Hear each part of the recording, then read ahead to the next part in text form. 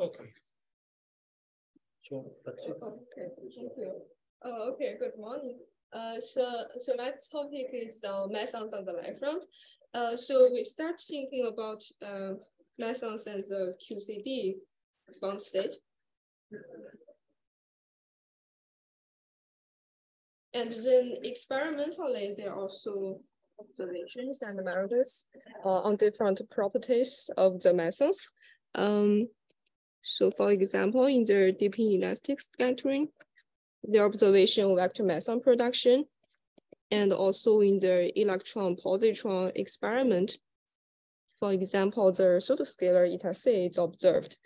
And so this meson system has attracted many studies from both experimentally and theoretically. So the theoretical effort has been made from different perspectives. So the first principle study, so for example, the Atlantis QCD, and also Dyson-Schwinger equations. So they are formulated as the Lagrangian formalism, and they are usually formulated in the Euclidean space. And on the other hand, the different parts is to use the Minkowski formalism using the Hamiltonian formalism. So there are Hamiltonian formalism and the Lagrangian formalism. So today we will focus on the Hamiltonian formalism. So in the Hamiltonian formalism, so from quantum mechanics, we know that a state,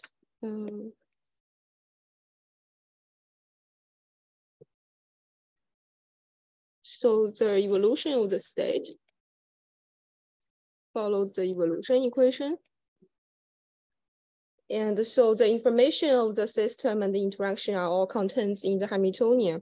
And for a state that is the eigenstate of the Hamiltonian, which is stationary. Now this equation becomes the eigenvalues equation.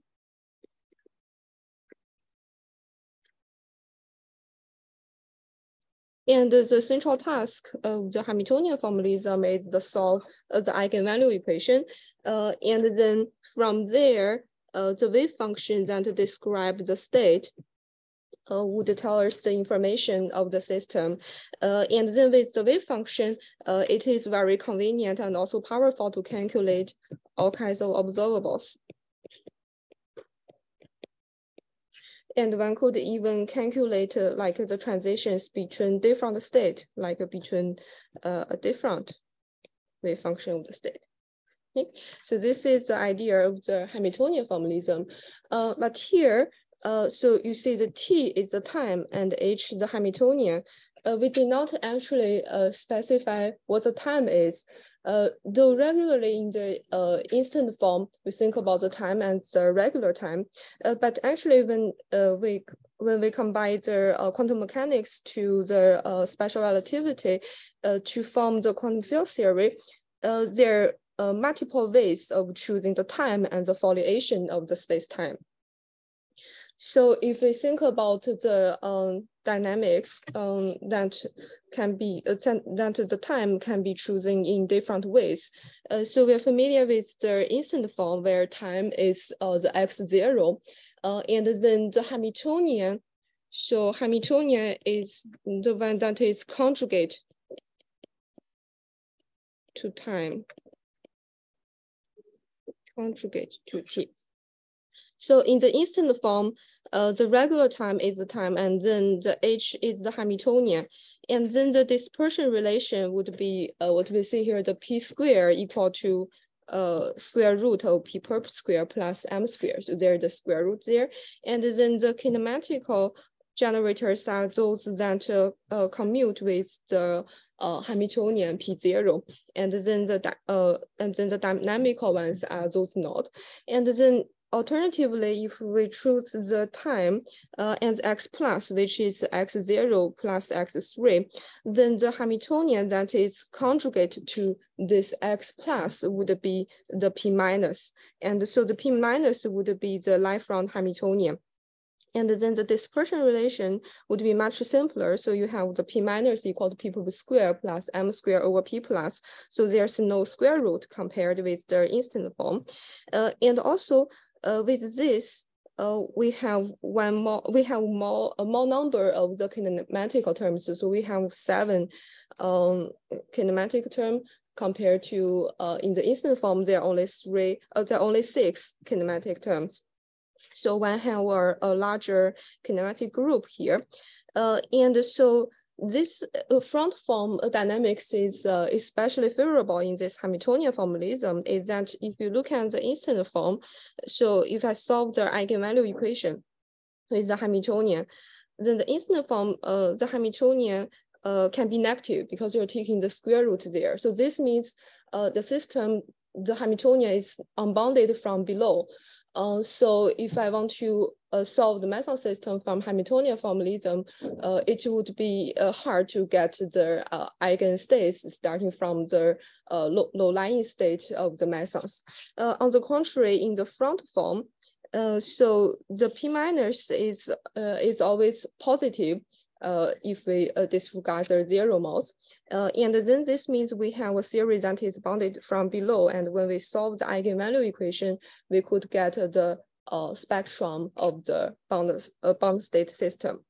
And then, which we will not discuss here, there are also other forms to do the to form the dynamics. So the point in the point form, so this tau would be the time, and then the Hamiltonian that is conjugated to tau would be the Hamiltonian in the point form, but it has a very small kinematic group. There are also 2 other forms which is not listed here. They are also not used in practice since they have a much smaller kinematic group. In the point of, I think this is a constant. So I wrote it in the notes. So like for the front form, you could have the x plus like equal to some constant. So this a square here is also a constant. I don't recall exactly, but I put it in the notes. You can check it. Okay. Yes. And so with this, we can formulate the Hamiltonian of the system that we want to study, and then one could solve the eigenvalue equation to get the state. So for Mesons, it's a QCD bound state. So we need to first derive the Hamiltonian from QCD, and so we choose the front form, and then we quantize the field on the x plus equal to 0, the equal light from time surface. And then that would lead us to the light front Hamiltonian.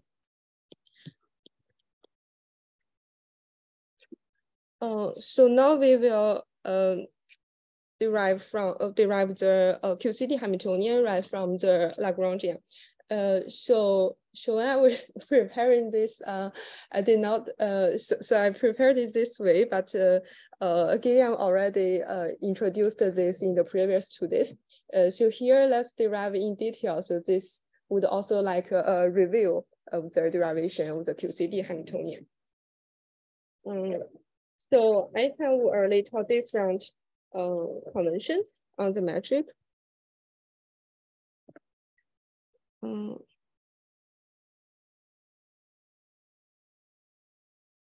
The conventions. So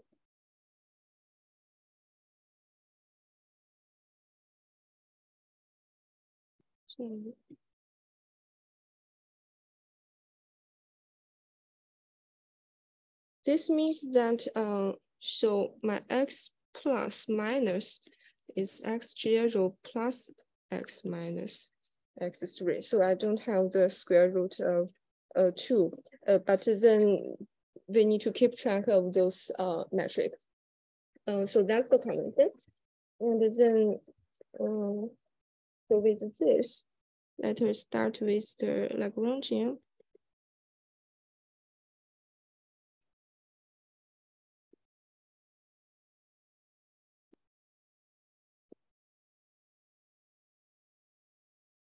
Now about the notation. So here, this f mu nu, let's write it out.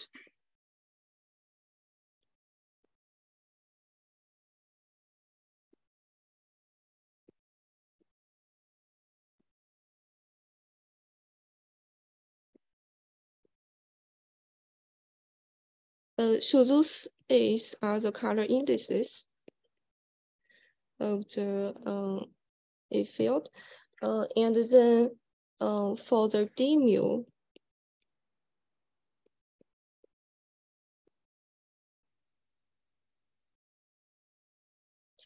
so you see there are also this same A field in the D mu, but here we do not have the explicit color indices. This is because in this term, so we have the psi, so that's the fermion field. And if so, the fermion field lives in the fundamental representation of SU3 group. So its color indices, if we write it out, equal to 1, 2, 3. And when this A mu is in between of the psi pi and the psi, what is actually there is that, so this A mu without the color indices is actually, we have, sorry.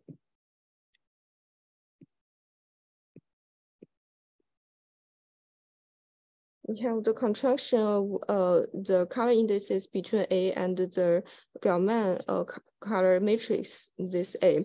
And then when this is in between the psi, if I also write out the color indices for the psi pi and the psi, so the contraction would be like this. So this T is a 3 by 3 matrix.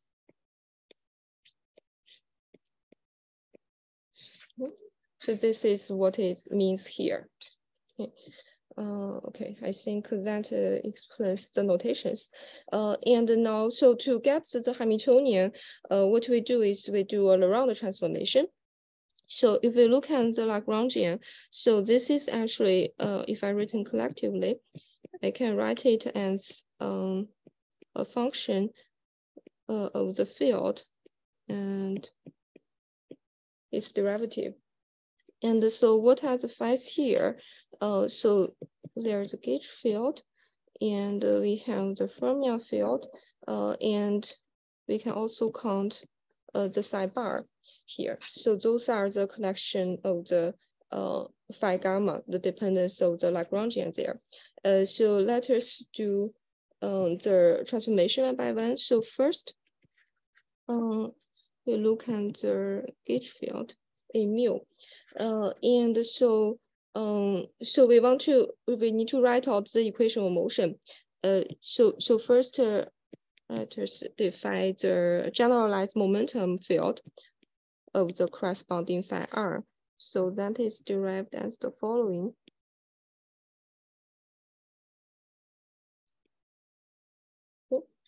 So first, this A mu as phi r.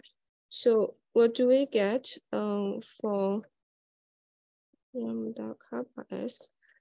So we plug in A mu in this equation, the pi, and what we get is this. And then to get the equation of motion, we write down the derivative over A.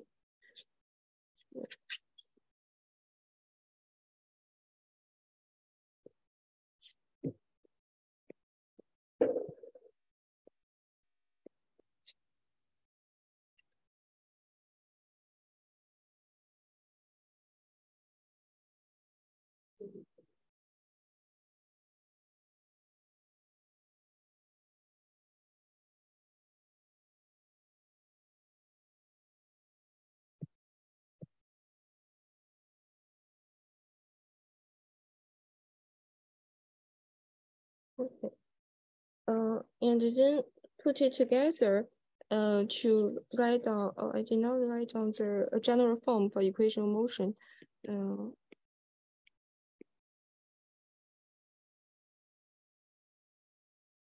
Okay. So now I have the pi as a generalized momentum and also this variational derivative. So I put it back into the equation of motion. And what I get for the A field is the color Maxwell equation.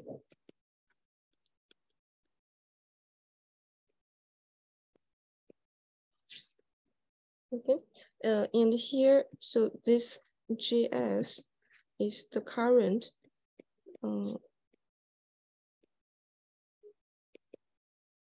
that both have the A and also the fermion field. Okay. And then we work in the Light-Cone gauge.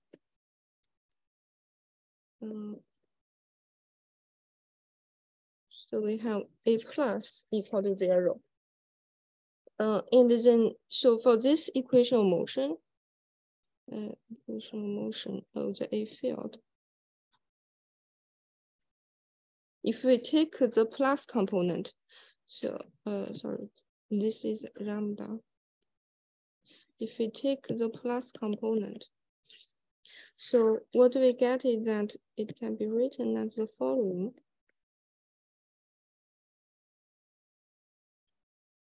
Now, let us put in the definition of this F, the field tensor, for the lambda plus component.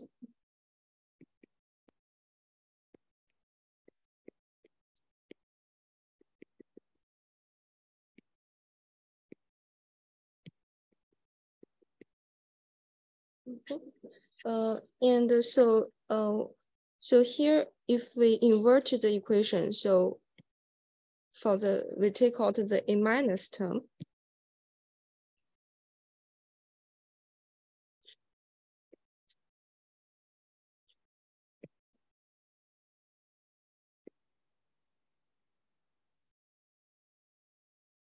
I would guess the following.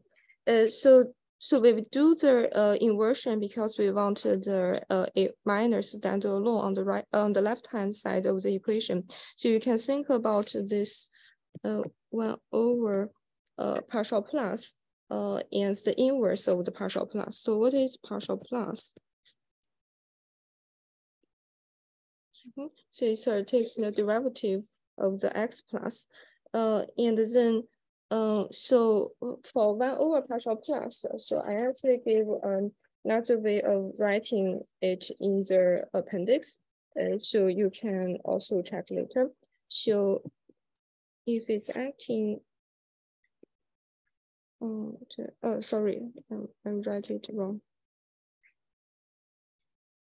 So when the plus is on the up, then this means it takes derivative on the x lower plus.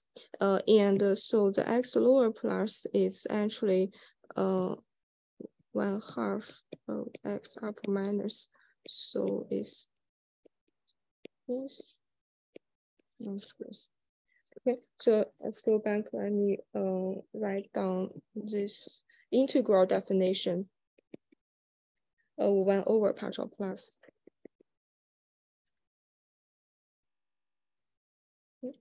And this epsilon is the antisymmetric step function. So if I have epsilon plus, so x, and this is 0. So this is the epsilon x. Okay, and I leave as the exercise that you can check that 1 over I partial x plus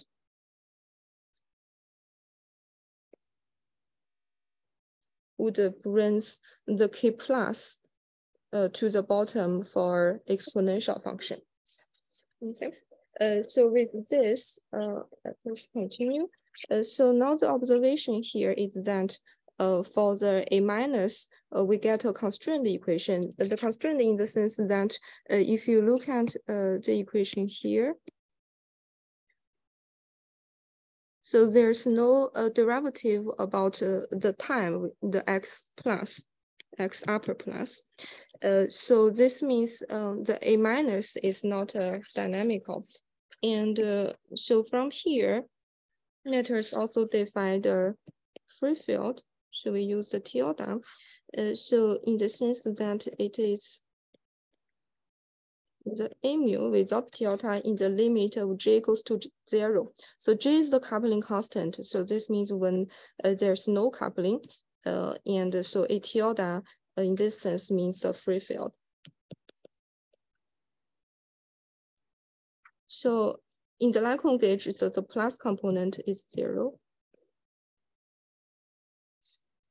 So the transverse component stays the same with the untilted one. And so for the A minus one, if we take in this equation, the J equal to 0, what we get is that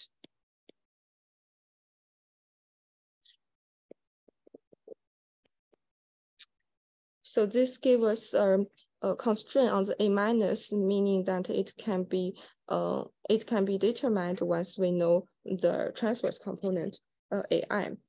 So this means the A mu tilde is purely transverse. So now we have the now we get the equation motion for A mu, and we find out its dynamical component. Let us continue with the fermion field. So again, first we find it out its generalized momentum. Now here you see there's a 1/2 here. If you go back to the Lagrangian.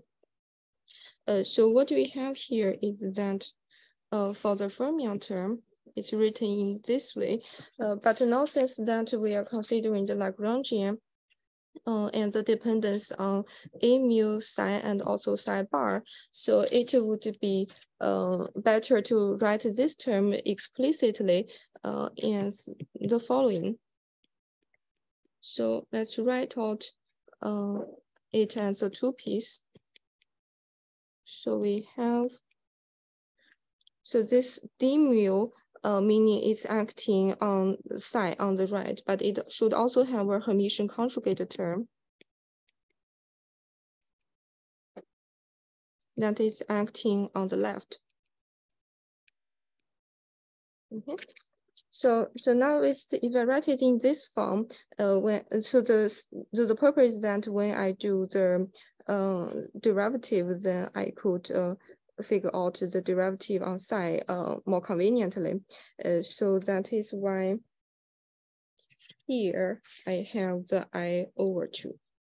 Okay.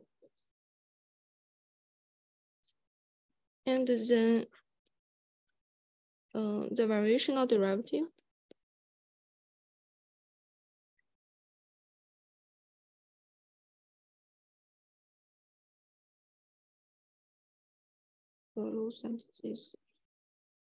And I keep the arrow there. So meaning it's acting on the left, on the sidebar. Okay, so now I have both the pi and the variational derivative. And let's put back into this equation of motion. And so what we get is this equation.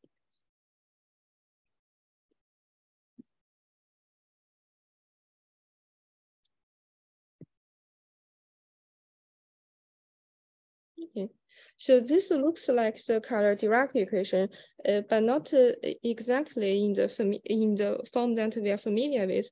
This is because this is actually the adjoint Dirac equation, adjoint color-Dirac equation.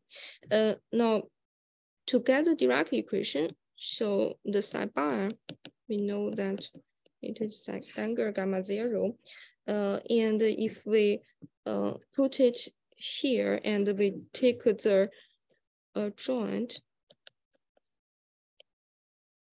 of the whole equation, what we get is that we have negative I gamma mu dagger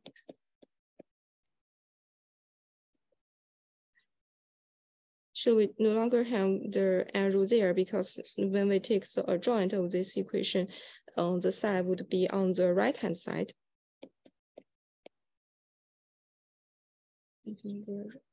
And then we need to shift gamma 0 all the way to the left side.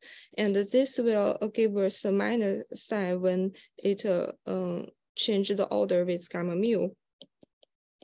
So therefore we get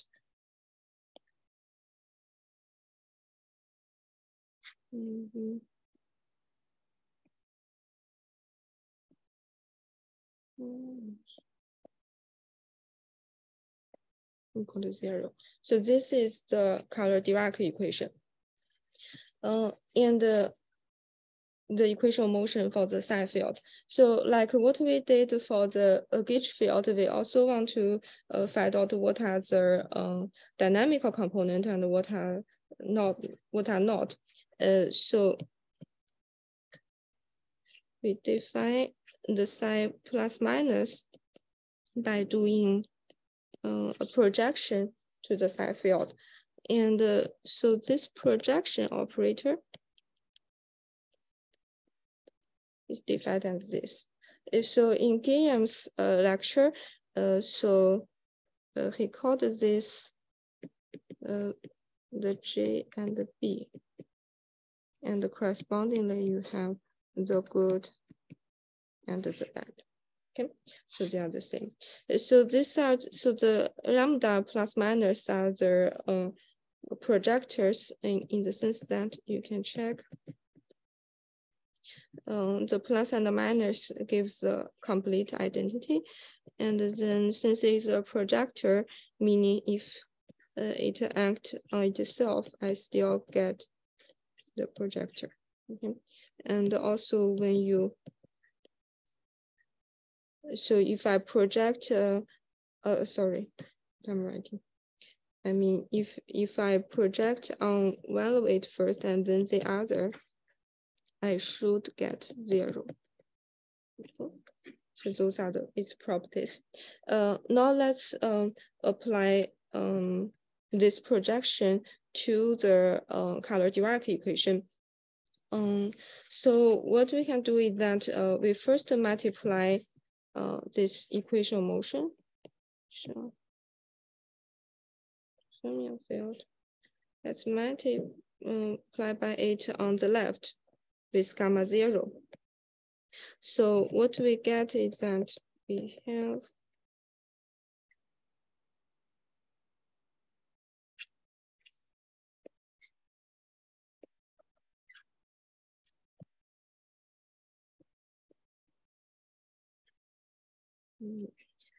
and then so we can write it with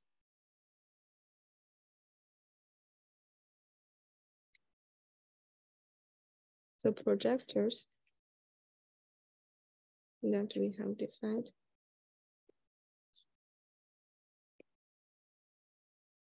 Okay, so here there's another notation here. So this alpha I, so also put it in the appendix. So that is defined with gamma 0, gamma I. Okay. And so now we have, so we can do the same by multiplying the equation on the left. So we can multiply it, the ball equation with lambda plus, and also we can multiply it with lambda minus.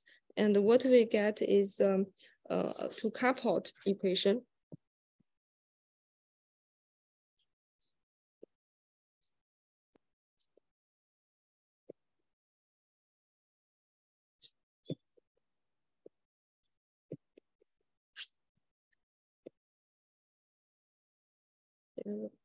Okay. Oh, yes, sorry. Yes, yes, this is gamma 0. Yes. Okay.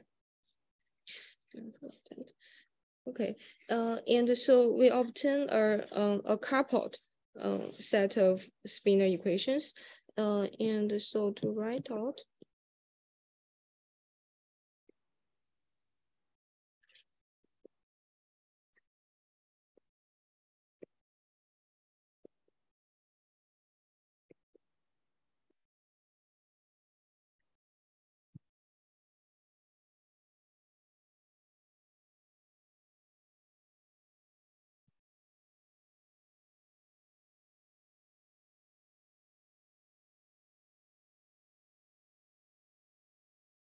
and then in the Light-Cone gauge,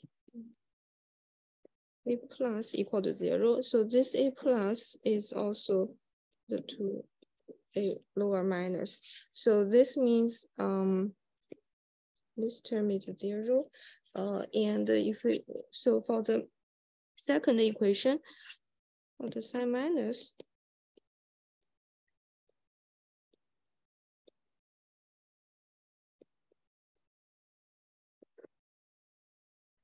so what we are doing here is like just as what we did for the H field, we inverted this partial minus to the other side of the equation. And again, like for the, and what we see with the A minus component in the first case, then here in this equation for the psi minus, there's no derivative on the x plus. So meaning it does not, there's no dynamics. It does not evolve over x plus. So what we have is that this is a constraint equation for psi minus, meaning when we know the psi plus component, and we can determine psi minus from there. On the contrary, in the first equation, for the psi plus, it would have the dependence on x plus. So if we put this equation, so let me call this 1, 2, and 3. So we get 3 from 2, and now let us put 3 back into 1. So what we get is that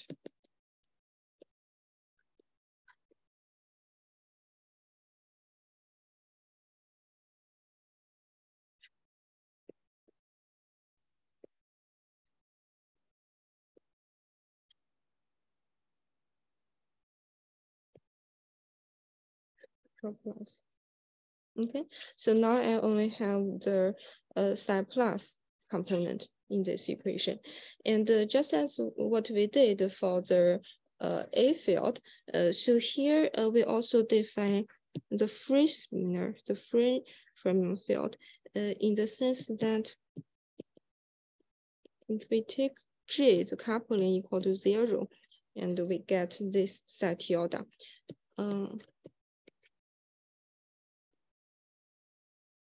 And like the psi, we can also write it as a summation of the plus and the minus component, the projected one. So for the psi tilde plus, so that is the same as the untilted one. And we can see the minus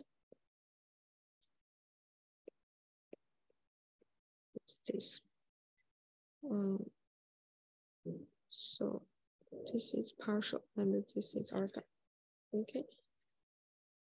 And then so now we have the equation of motion for the fermion field.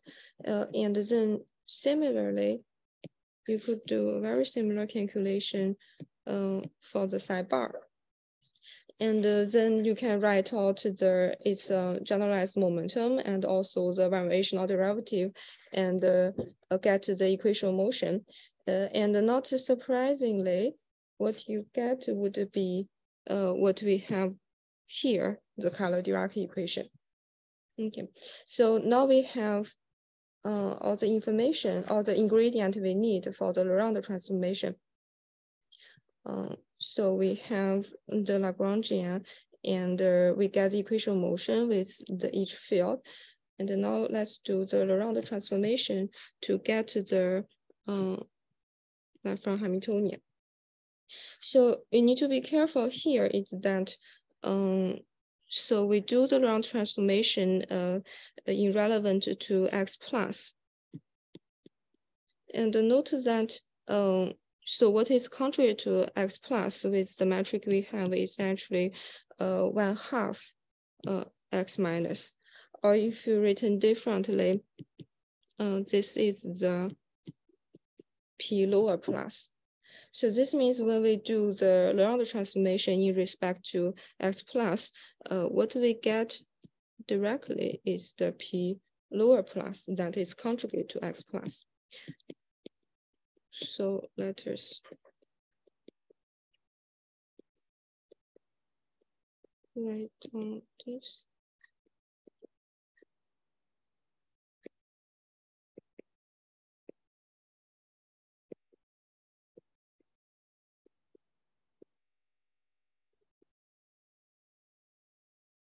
Yes, the Lagrangian. And then, so we already have those pi in the previous derivation. So you can plug in the result there. So what we have is this. So this means the Hermitian conjugate term to the previous term.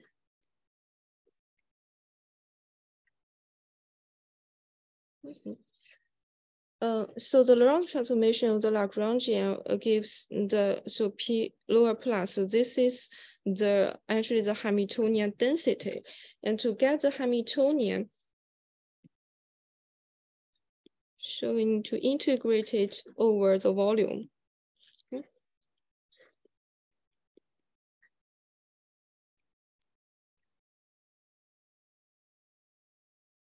Plus, so we'll write it more clearly as the density.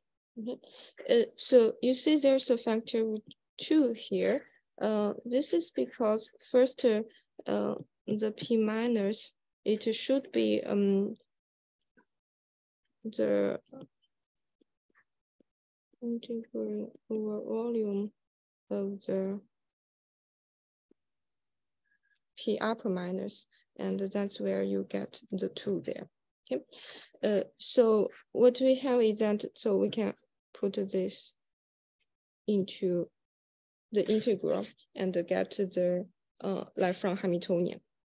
Okay, and here, so for the convenience of the derivation, let us add a surface term to the integral. So the term we add in is this term.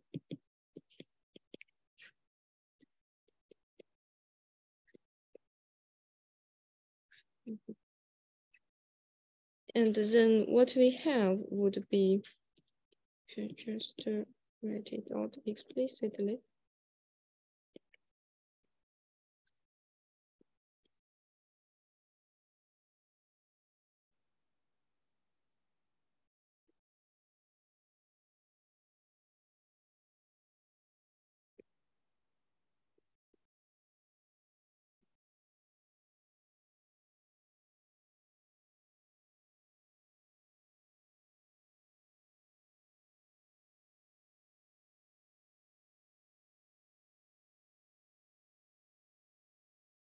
So I can combine this first term and this last term together. So they would become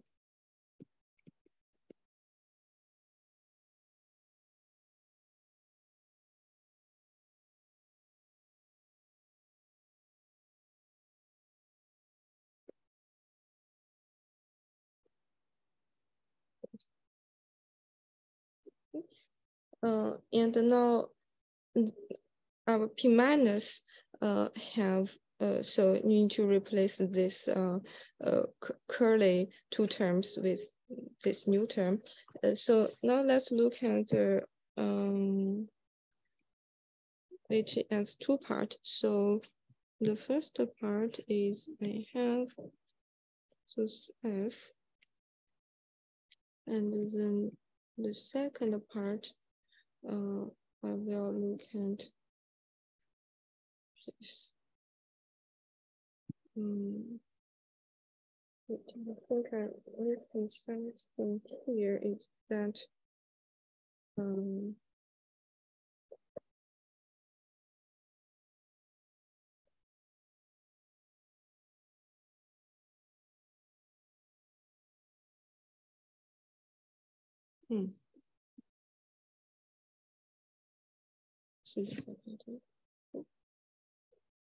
the second term actually they combine into 1, because if you put the partial plus and the A together, it gives the D plus. Okay, but now let's first look at the first term.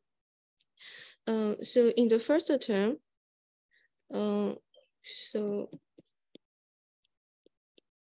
we can further simplify.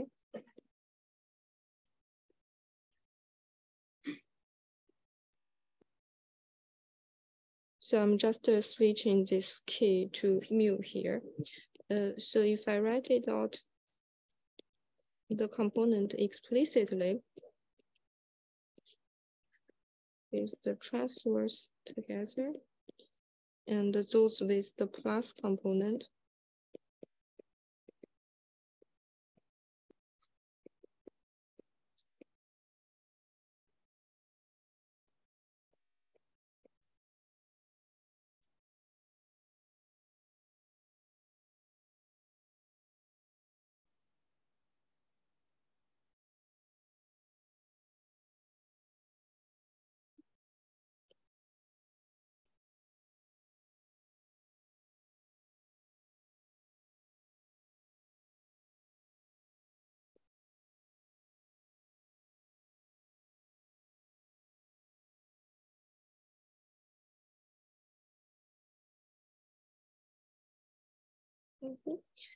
So first note that this F mu plus, I think back with the plus.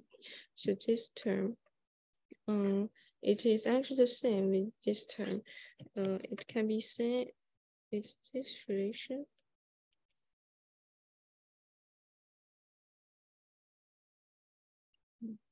Okay. And then so this F mu nu is antisymmetric, and when you have two F mu nu together, and so the product would be symmetric, meaning these two terms are the same, and then these two terms are the same. So what we have putting all this together. So from here to here, we collect all the terms.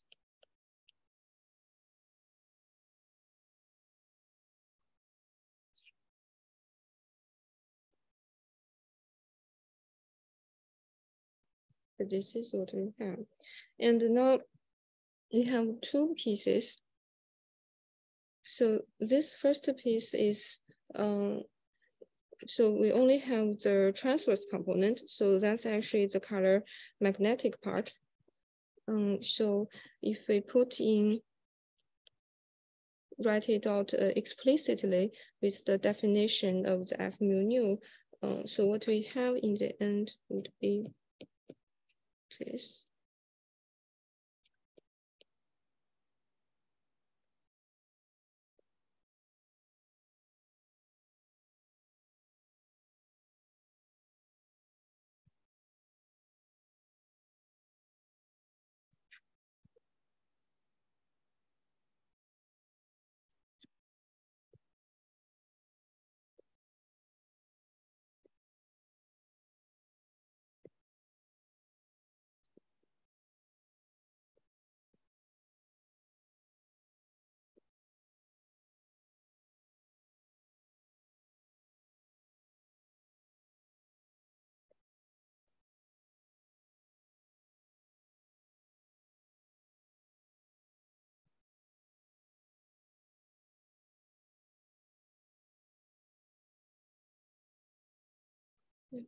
So that's the color magnetic part. And then the second piece.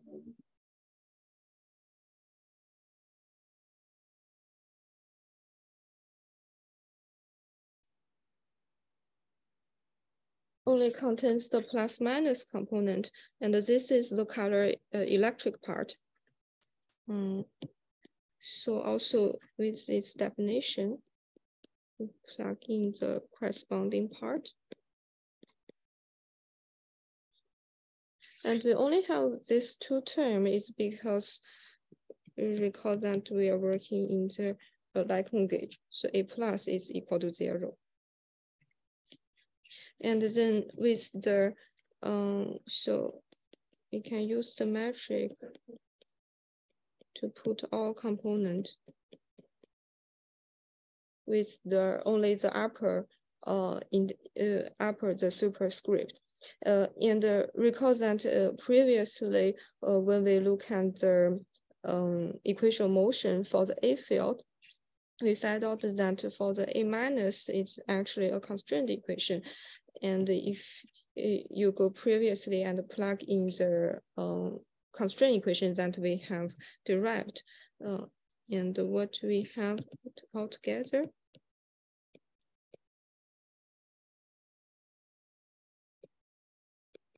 is the following. So, sorry, it should be a minus sign.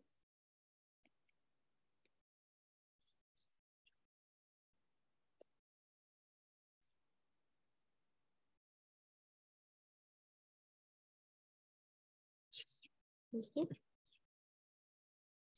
And so with this F plus minus, F plus minus, and then the also the transverse part, we get the explicit expression for the first part. And now we go to the second part. So for the second part, if first we put this two together. So as I just said, you can, so it's just combining this partial plus and A plus into this D plus.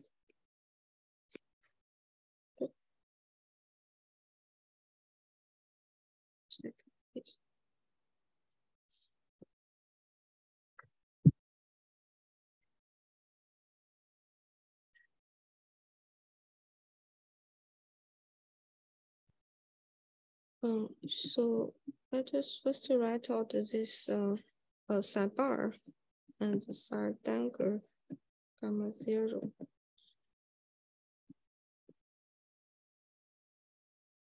And now you recognize this gamma 0, gamma plus as twice our projector lambda plus.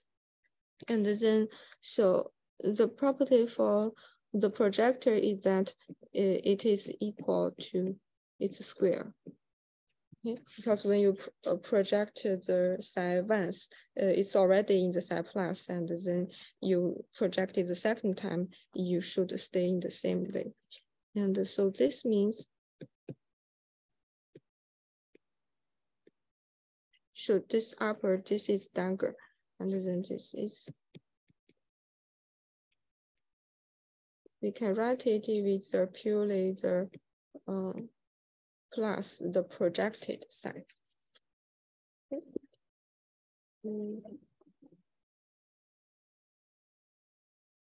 And then with the, if we continue and write this out, with the equation motion that we get previously for the psi plus. So you can check, go back, check the previous derivation. So what we get is the following terms.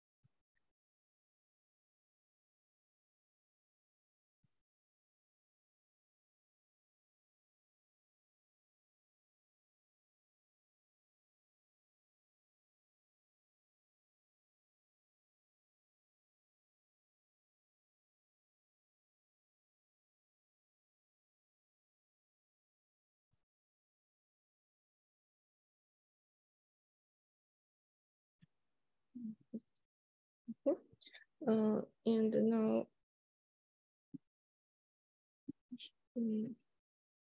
so this one, first one.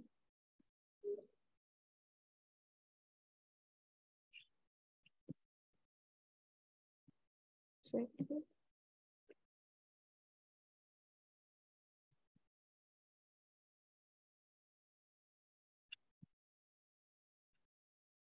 Insert. So what the first one is that, well, I don't think I have time to go all the detailed steps, but you can check in the notes if you are interested. So this will lead to expression like this. And the second one.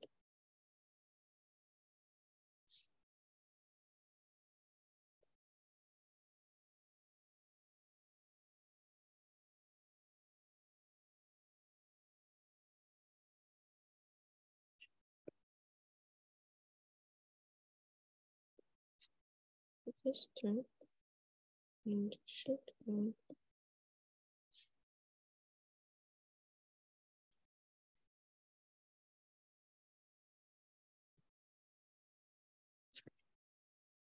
Okay.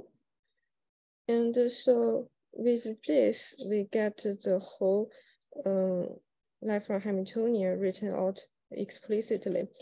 So just to remind ourselves, so this 1, 2, 3 together gives us this term, and then we have already get the first term, and putting all this together, you get the.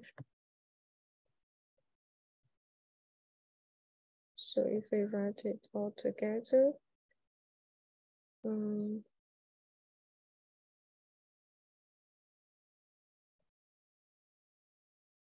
we have the full left front QCD Hamiltonian. Okay, so that's what we have derived. And now, so those tilde are the free field that we have defined. So from now on, we will get rid of this tilde with the understanding that those field meaning the free field. So this stay with the same definition that we have. It's just for the convenience of writing. We will get rid of those tilde from now on. Now let's see what we have in this P minus QCD. So the first two terms are the kinetic energy term. So one for the gluon, the gauge field, and then the other for the fermion, the quark and the antiquark. And then, so what following, so those are all the interaction terms. So in the second line, the three terms, they actually can be written together and this, and it contains the three gluon interaction and the gluon emission and the quark antiquark pair production term. So if I draw it as a Feynman diagram, it would be like this. So the one have 3A is this, and then you would have the gluon emission from the fermion line. And then in the third line, so we have a term like this. So recall that how we get this partial plus. So we get this when we derive the equation motion for the field, and we invert it from the left-hand side of the equation to the right-hand side. So that's why we have the 1 over partial plus square. And when we draw the Feynman diagram, so this partial plus square in the denominator is drawn as this, the so-called instantaneous line. So you have this, because it is not an actual field as in the other terms. So, but it's still like you take the partial plus on the field. So it's like an exchange of gluon, but instantaneously. So that's why it's called the instantaneous interaction. And so this term would contain this 3 diagram, because in the J, if you go back, check the definition for J, they are both the fermion field and also the A field. And then this last term oh, sorry, I missed this term. So this term you have the 4A there. So that is the 4-gluon interaction. So this one.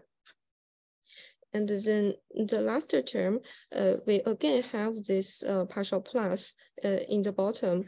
And recall that we get this when we derive the equation motion for the psi field, and we inverted from the left-hand side of the equation to the right-hand side. And graphically, this partial plus is showing as the fermion line with this dash. So that's the instantaneous quark interaction.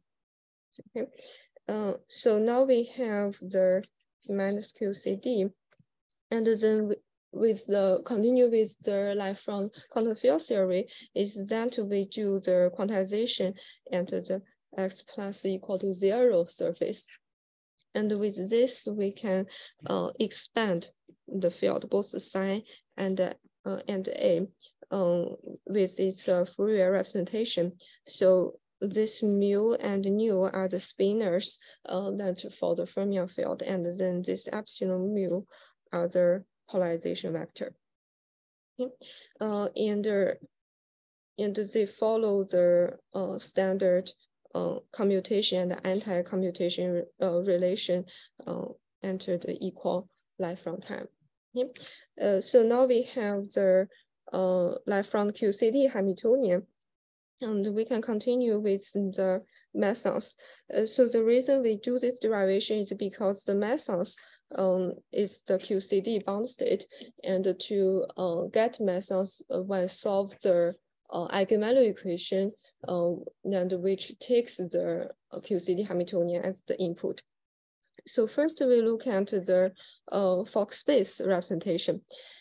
So in the Fock space representation, so the Mesons, so if I write the Mesons and the state vector, so it contains it can be seen as the integral of the excitation of the different modes. So those C contains the creation operator of quark, anti-quark, and also gluons, and they act on the vacuum. So this is the Fock vacuum, and with the corresponding indices. So those indices includes the color, lifelong helicity. So those quantum numbers. And so here in this equation, we are written as a single particle coordinates, meaning so those kappa I are the coordinates for the ith particle. So it would be preferable to write it in the relative particle coordinate. So the definition is not following. So we have the xi and the longitudinal momentum fraction. So this is the kappa I. So for the p plus for the ith particle divided by p plus, and then the relative transverse momentum, the ki perp, and the single particle k perp minus x times the center mass, so the total p minus. And so the nice thing about this relative coordinate is that it is invariant under the Lorentz boost. So let us check this explicitly.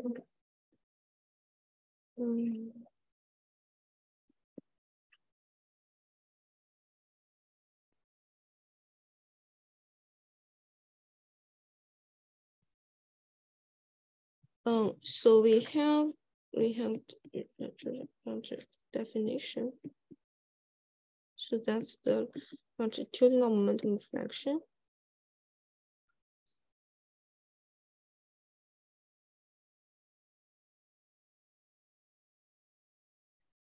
And the relative one. So what are the Lorentz boost? So the first Lorentz boost is the transverse boost. So in this sense, if we consider a 4-vector V, its plus component does not change. Its transverse component becomes this. And this beta perp is just a C number. So you can think about it as some constant. So with this transformation, what happens to xi is that now since both the plus component does not change, it still stays the same. And for so this notation I cannot see it. It's not clear here. Maybe so you see these two key are different. So this is the single particle one.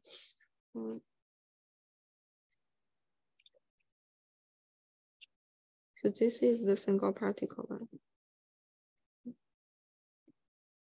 The relative. So the single particle transverse component would becomes plus, and what is plus? Its plus component is the Ki plus beta plus. And what is the Ki plus? If we write it with the xi, so that is just xi p plus. Okay, and we know that the p plus would become plus p plus beta. And so these are the transformation of the single particle one and then the total one. And so to put them into the relative one, you can see that the so the one that is proportional to the beta, they would cancel out. So this relative momentum Ki perp would stay the same. Okay. And then the other boost on the longitudinal direction. So the transverse one would stay the same. And so all the transverse component would stay the same. And then what happens to the plus component is that they are all scaled by the same, so this is just a C number, by the same constant. So then the xi, the longitudinal momentum fraction, will stay the same. And the Ki perp will also stay the same. Now, this is a very nice feature, is because if you think about in terms of the state, so the hadron state. So I think I did not mention that. So this psi is the light from wave function. So it's just the coefficients when you expand the state in the Fock space. And so the thing is that with what we have seen, that if we write this wave function in terms of the relative coordinates, it is boost invariant because it does not change under the Lorentz boost. This means if we solve the light from wave function, which tells us the internal structure of the state, and when we boost it to a different frame, the wave function stays the same. And then, so this is just using the relative coordinates to write out the vector state. And we have the light from wave function in the relative coordinates. And so it satisfies a certain normalization relation. So this is just writing it out explicitly. And so for the QQ bar Fock sector, we can have so if we only consider the meson and the QQ, only have the QQ bar component, and so the longitudinal momentum fraction, so X, now is usually defined as that of the quark, and the relative transverse momentum K perp is defined this way. So similar to what we have seen for the general form, and now the state in the QQ bar Fock sector can write as the following. Okay. So this is the meson light from wave function and how the meson state is represented in the Fock space.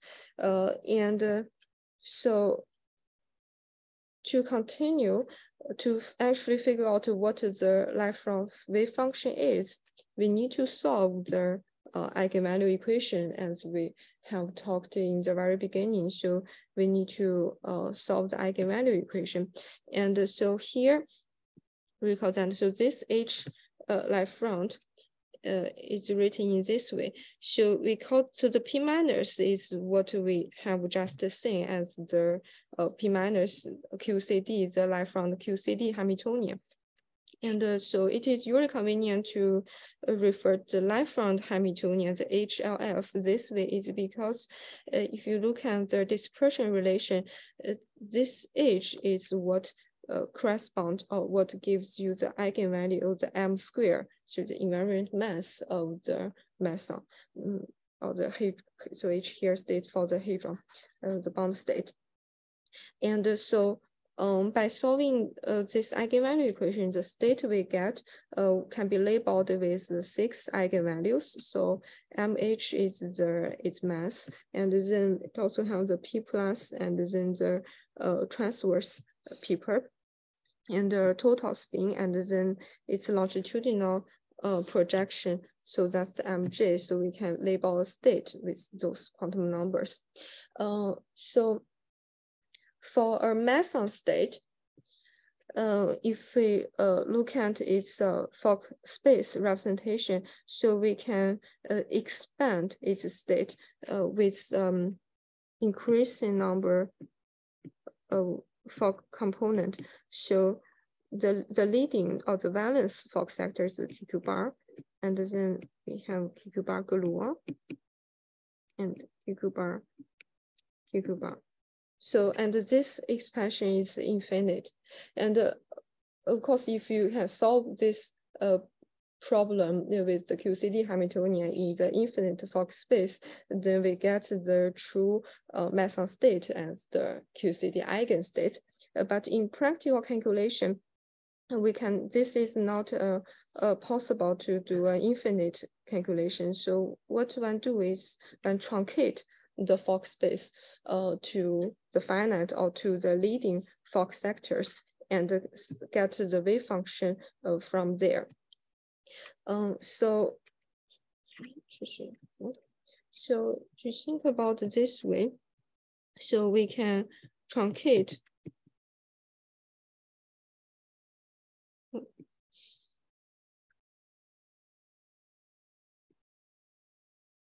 sorry, I cannot write.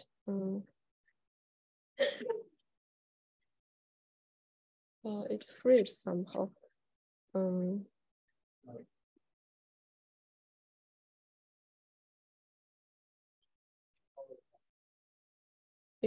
think it's just that node is freeze. Okay. So we will truncate the Fock space. Okay, I think I can continue with this. And then the truncated space, if we call it as the P space, then we would lose some information, right? So if we solve the meson state only in the Q bar sector, we would lose the information in the higher Fock sector. So one way to solve the state in the smaller basis space, but also get some information from the higher Fock sector is with the following strategy. So P is the space that we are actually solving the state, but we also like to put in the information from the higher Fock space. Let's call it Q effectively. So the way that we write the eigenvalue equation with this partition on the P and the Q space, and then what one get would be the following. So we can check this by acting the Hamiltonian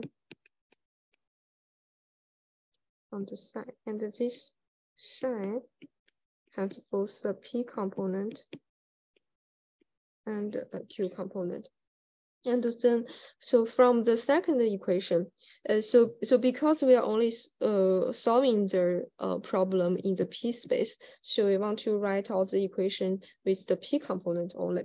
So the second equation would give us the following. So it can actually give a relation of the Q component and the P component. And so if now I plug this back to the first equation, what I get would be an equation that only has the P component, and this is just what we want because we want to solve the problem in the smaller P space, but have some information from the Q space. So this would be the expression, the general expression. And then specifically, oh, but there's a problem there. You see that, okay, so this is good. I can solve my problem in P space with some interaction in the Q space. But note that here, what is this omega? So this omega should be the eigenvalue of the Hamiltonian, but I do not know this omega before I solve the problem, right? So this means I have the unknown here. So if you plug this part here, you have omega on both sides of the equation. And so one way to treat it is that you assign omega with some initial value and you solve this equation iteratively until your omega is the same as the eigenvalue you get, and then you get the equation.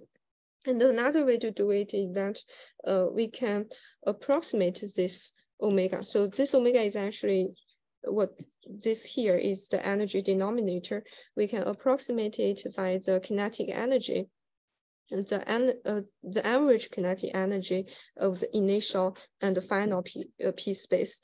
Notice that here, what this effective Hamiltonian has is that, so first your state initially start with the P space and then it travels to the Q space and then it comes back to the P space. So this is what this effective term means. And to be more specific, let's look at our P space and the Q0 and in the QQ bar sector. So this is not P, and this is the Q space. And so the goal is to solve this eigenvalue equation only in the QQ bar sector. And so let us first write out all the possible interactions. So the way to do it is that, so this is the initial space, and then this is the final space. So with the Hamiltonian that we have derived, and also with the diagram representation, one can find out all the interaction terms. So from QQ bar to QQ bar, so you have these two terms, the instantaneous gluon one, and then the second one is like this. But this will, the second term will vanish because if you check the color structure, if you calculate the color factor explicitly for the QQ bar and the color singlet state, this would vanish. And then from QQ bar to QQ bar gluon, you would have the term like this. So you will have the gluon emission. And then in the QQ bar gluon to QQ bar gluon sector, so you would have all those interactions. But those in the red frame, they will not be counted for the criteria of gauge cutoff. So the criteria is like this. So those instantaneous terms, they would be only counted if the corresponding dynamical sector would exist. So what this means is that, for example, if we look at this one, so if I count the total number of states and the instantaneous, the intermediate state, what I get if I count the particles. So I have QQ bar and I have two gluon there, okay? And so this means that I would only consider, or I would only include this interaction into my calculation if I have the QQ bar gluon sector. Okay. Otherwise, I would not include those interactions. Okay. And then to look at this effective terms that comes, that is from 0 to 1, so from QQ bar to QQ bar gluon, and then comes back, and then with the energy denominator that is approximated with the average kinetic energy term, as we have said previously. So what we would get is the Van Goulon exchange term. So, so this is like you stitch this diagram and this diagram together. So you would get these 4 terms. And so the last 2 terms are the self-energy correction to the quark and antiquark. They will not be included. And so the first one is the effective Van Goulon exchange. So written explicitly, it would have this expression. So now what contains in the Hamiltonian is that we have the kinetic energy term, and then we also have the Van Goulon exchange. So I don't think I have time to derive this explicitly now, but it's a good exercise to check that the kinetic energy term for the QQ bar state would have the following expression. So with the relative variable that we have defined. Okay, and now, so with this, we can try to solve the Meson state. And in practical calculation, so now, so if you recall our previous picture, so this is, so we get this from kind of a bottom-up approach from the QCD Hamiltonian, but then in the phenomenological study, there are also some input from the observation with the experiment. So that would also give us constraint in getting the life front wave function. And also studies from other formalism could also give some constraint on the life front wave function. So in practical calculation, we could also, so besides the first 2 terms, one could also put in a phenomenological term. So here, what I introduce here is a work that is done with the BFQ formalism. So it put a phenomenological confinement potential. So the idea, so the expression for the confinement potential is quite simple. So you have this harmonic oscillator potential for the transverse direction, and then you also have a longitudinal confinement. And putting them together, you have the 3-dimensional confinement. And then a constraint or a nice thing about this effective term is that if you look at the QQ bar in the non-relativistic limit, meaning the heavy quarkonium, so if I take the non-relativistic limit, so meaning so x goes to 1/2, the longitudinal momentum fraction goes to 1/2, and then I would have a very large quark mass.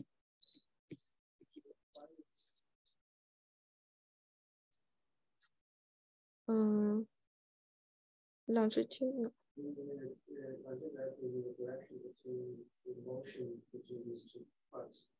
The x direction, yes. So the x minus direction, but this x is what we have defined earlier. That's the longitudinal momentum fraction. So the x is the p plus of the quark divided by the total.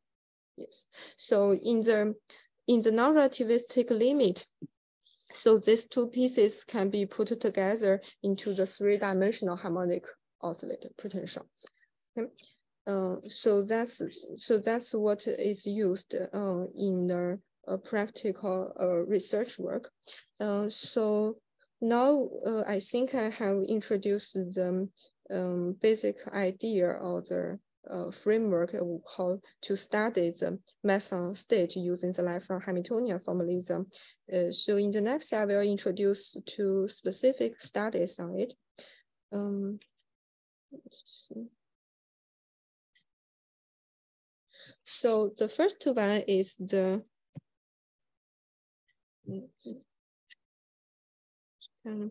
basis life front compensation.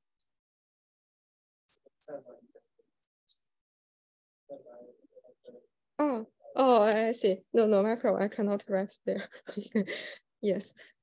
So, okay.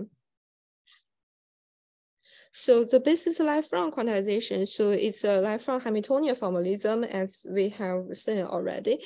So the special feature about it is that it's the basis here. So what basis here means literally as the word imply, it means that when I solve the eigenvalue equation, I look at the state as the expansion on some basis state.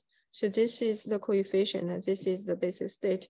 And for the basis state, I can choose a function representation so such that such that the basis space contains like for the state is a vector in the chosen basis function representation, and then the Hamiltonian would be a matrix in the same basis, and then one can solve the argument. There's a question in the chat. Okay.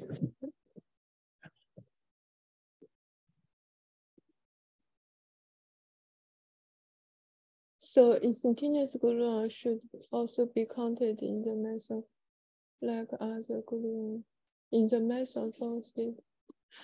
Yes. Sorry, I think yeah, I think what you mean here is yes. So what I draw here is the interaction. So you are talking about this term. Yes. So for the calculation, if you include the QQ bar gluon sector, then you should have this. So if you count the particle state, this is the QQ bar gluon, it should be included.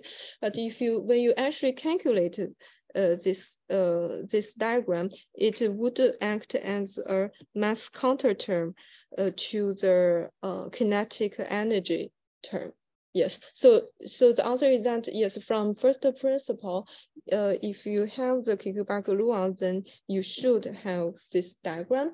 And when you do the practical calculation, like you have a semi-phenomenological effective Hamiltonian, and you have a quark mass, especially when you have a quark mass as a free parameter, then you effectively include the instantaneous diagram as the mass counter term.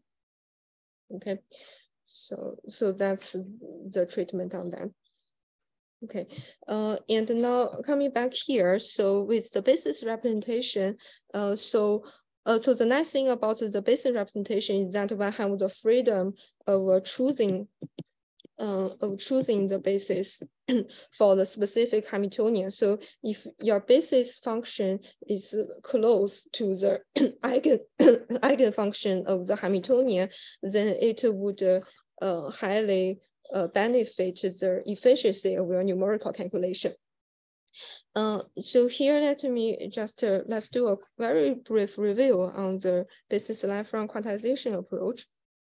So it is first applied to the heavy Quaternion system. So that's like the first thing you do when you use Hamiltonian formalism to study mesons, because for heavy Quaternion, it's close to the non-relativistic system, and you can check in this specific limit. But here, when we actually do the this calculation, the heavy Quaternion is treated as a relativistic bound state. So we have already seen that this is the kinetic energy term, and that is the Van Gogh exchange, and then this confinement is a phenomenological potential that contains the QCD holographic transverse one and also the longitudinal one. And then for the basis, in terms of basis, so the basis functions are chosen as the eigenfunctions of H0. So H0 contains the first two parts. So this means in practical calculation, when I diagonalize my Hamiltonian, so what I actually need to do is to diagonalize the Van Gogh exchange term, because if you choose the basis function as the eigenfunction of this part, the basis is so you already know the most of the structure for the first two terms. So this would make the numerical calculation very efficient. And then by solving the eigenvalue equation, So what one get is the whole spectrum of the state. So this is the mass spectrum for different meson state for the Charmonia and the Bottomonia.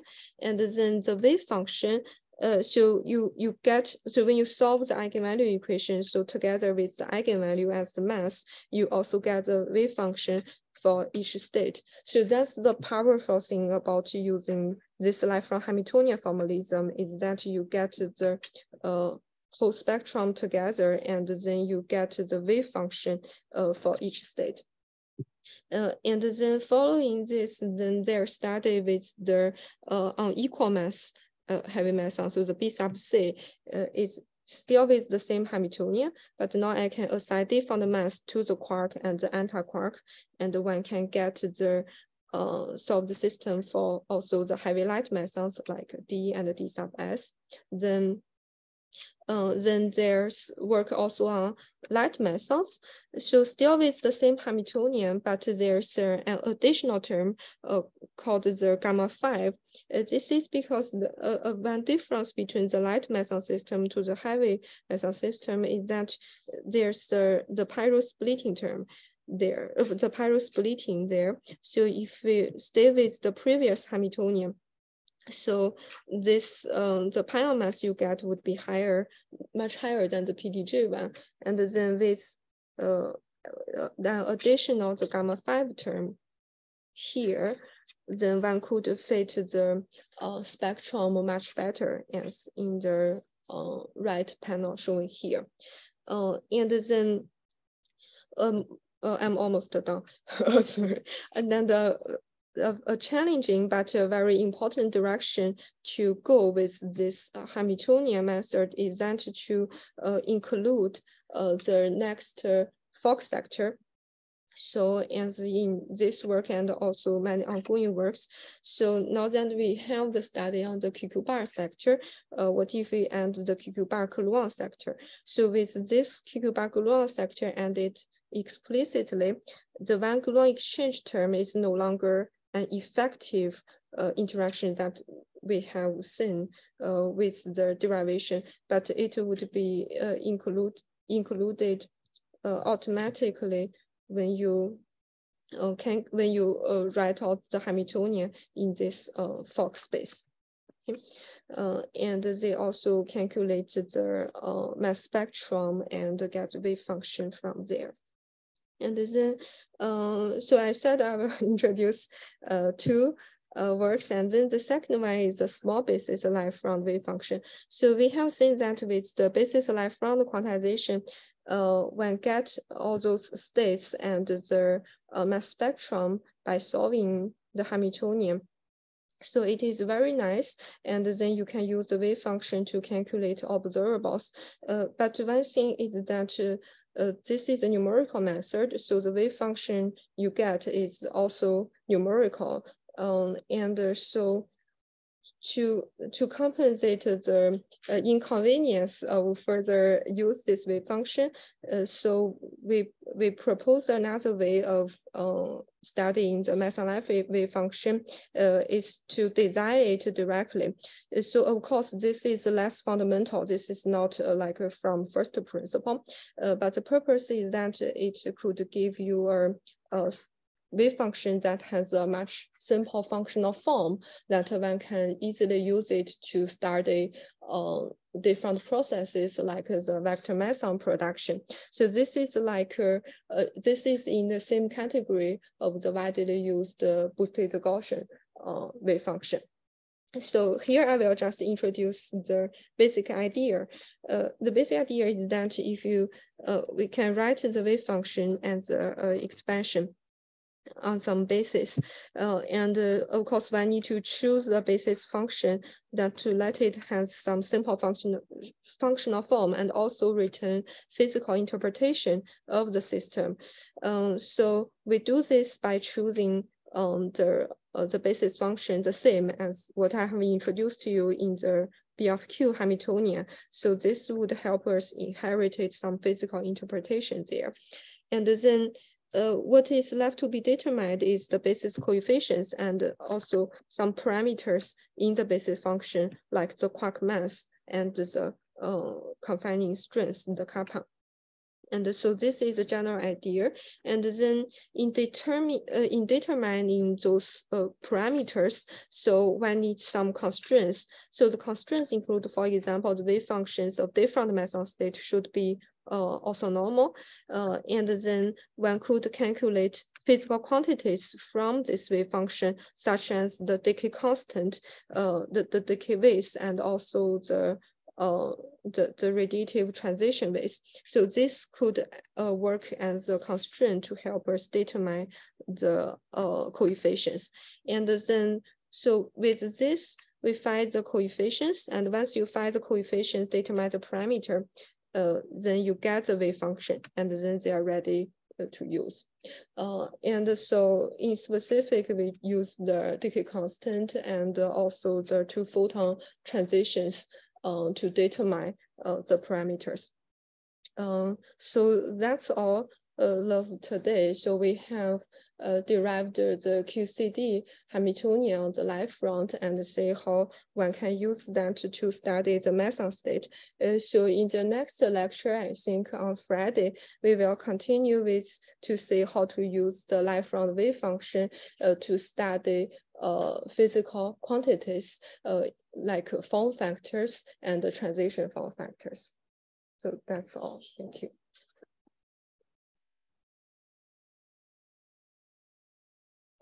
We have to solve a partial differential equation, or you put it in the second quantization form to solve this in some numerical algorithm. Yeah, I think it's so it's like like for example in a specific basis space, is that what you mean? So like you numerically, so it's writing out, so this H, so in this basis space, like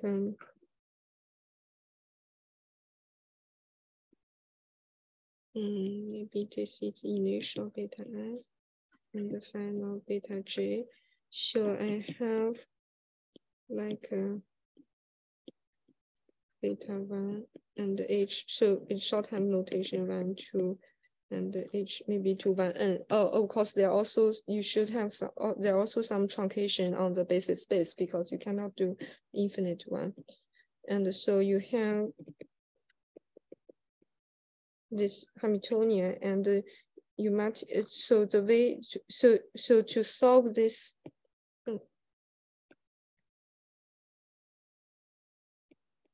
so the way you solve this eigenvalue equation is to diagonalize this Hamiltonian.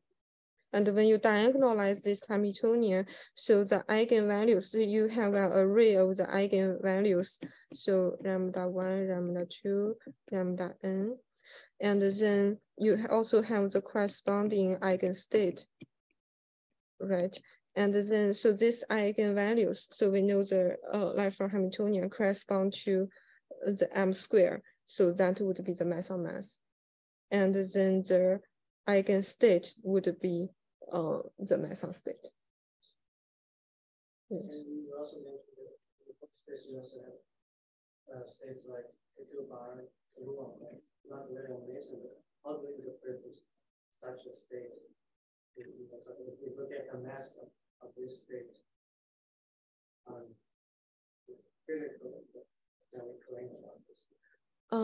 You mean the mass? So this is meaning, so if you, because in the if you think about in the Fock space representation, the pion, it can, so for example, the pion here, it has an infinite expansion in the Fock space. It could contain multiple gluons or even multiple QQ bar pair, right? Yes. So the real pion is not just yes. Yes. Or effectively, if you think about just as a QQ bar, and then you think about its mass as the like the not just the bare mass, but like addressed. So yeah. So then in this language, it means you have multiple gluons. Yes. but you have different different states. So for example, if you think about it, so how do you really define on different layer states? We have additional higher order. How do you really define it? Oh, the physical one is the eigenstate of the Hamiltonian, and then I think what you mean is that so the physical one is the eigenstate of the Hamiltonian in the full Fock space, and then in practical calculation you truncate the Fock space. Like so the simplest thing one start with is just in the here in the QQ bar Fock sector. Then your wave function also only have the QQ bar component. Yes. So that is the not sure this answers your question. So this is like you only have the physical Meson state in the truncated Fock space. One matrix and we have one matrix.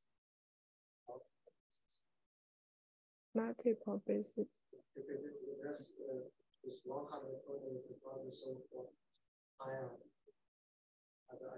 Yes. So this is what I mean when you diagonalize the Hamiltonian. So you get a spectrum of the eigenstates. So like for the Charmonian system, so the lowest one you see is the eta C, and then you have the J psi. Yes.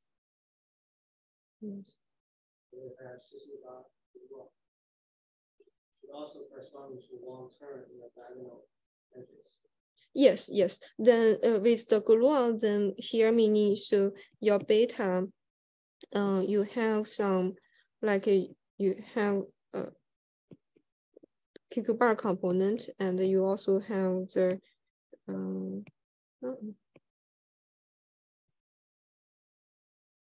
QQ bar gluon component, and then what you get. So your eigenstate would also be some, let's say, linear combination of the QQ bar gluon state. Yes.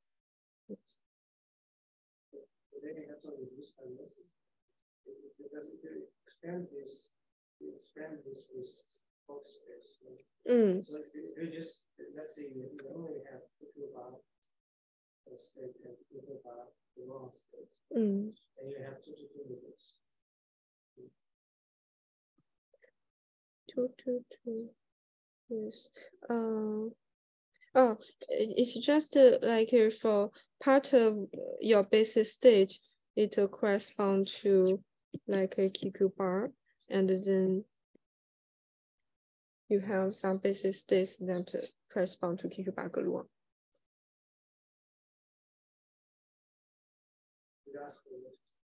Okay.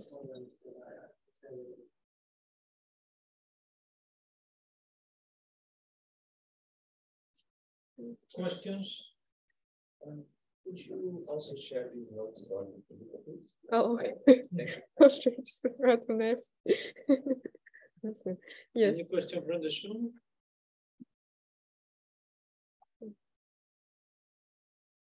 Okay. Not extend Meijian and the